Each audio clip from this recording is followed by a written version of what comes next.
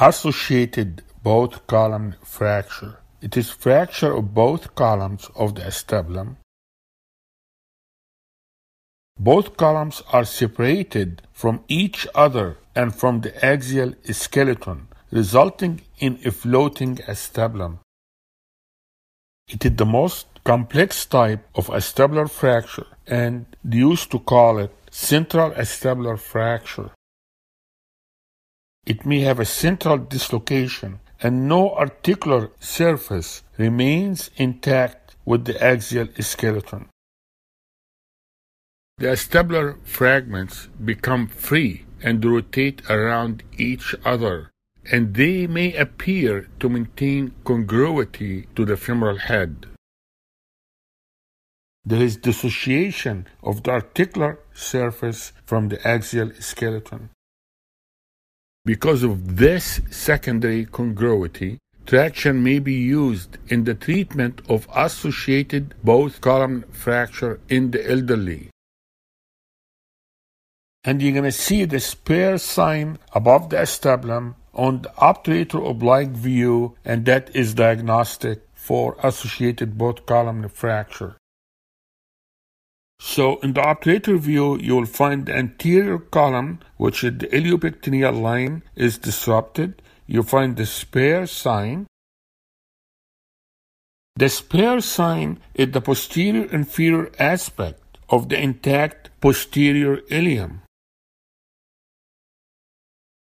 Another feature of associated both column fracture is sign of the curved line, which occurs due to interruption by the fracture of the iliopectineal line. This line belongs to the greater sciatic notch, and if after fixation anteriorly the patient has a positive curved line sign, then the posterior column probably not reduced. The roof of the acetabulum is involved totally or partially. When you see an X-ray and the roof of the acetabulum in pieces, then this injury is probably an associated both column fracture. You will see a coronal plane fracture through the iliac wing. In general, C coronal for C column fracture. So if you have both column fracture and you have additional fracture going to the ilium, then it is an associated both column fracture. And in CT scan, the fracture will be coronal. A T-shaped fracture of the acetabulum is different from an associated both column fracture of the acetabulum. In associated both column of the acetabulum, the fracture goes to the ilium. The acetabulum is floating and is disconnected from the axial skeleton.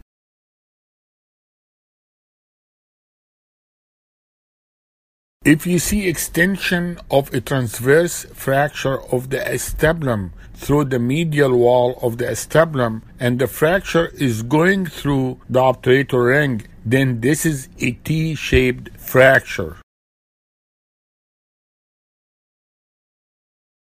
The ilioinguinal approach is the main approach to treat associated both column fracture. Thank you very much. I hope that was helpful.